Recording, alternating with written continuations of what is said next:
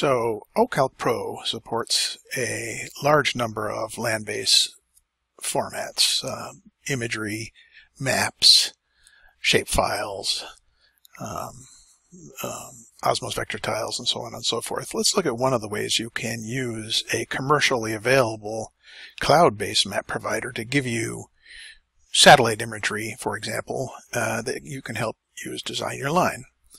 So if I go, for example, to Bing Maps, so we'll go over to bingmapsportal.com. This is where you get a valid license key that allows you to legally use the satellite imagery and the land-based imagery from Bing, which is actually a very good source. Very high performance, very accurate, very up-to-date satellite imagery. It's the USGS imagery, latest and greatest.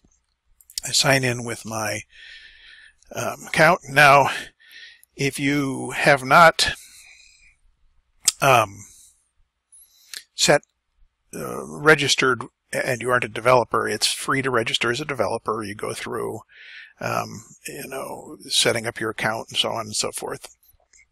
When you do that, you'll get assigned a key for the thing you want to get at. So we go to My Keys. And I apologize, I'm going to have to blur this out so people don't use my key. But here's all the keys, and I have a key for line design. I copy the key text. I go to O-Calc Pro. I select Bing Satellite Map. I hit Configure, and it says, what's the license key? I paste the value in. I am in compliance with all applicable terms. I agree. And then I turn on Display Maps. And now you see that the satellite imagery has now come up, showing, these happen to be backyard poles, but showing the structures on a map land base. And I have both my map and my vector tiles turned on. I can turn them on and off and so on and so forth. So there's a large number. You can use OpenStreetMap. You can have on-premises servers, which we discussed in another video. You can talk to Google Maps if you get a key from them, Bing Maps, and you can also talk to ArcGIS servers if you get a key from them.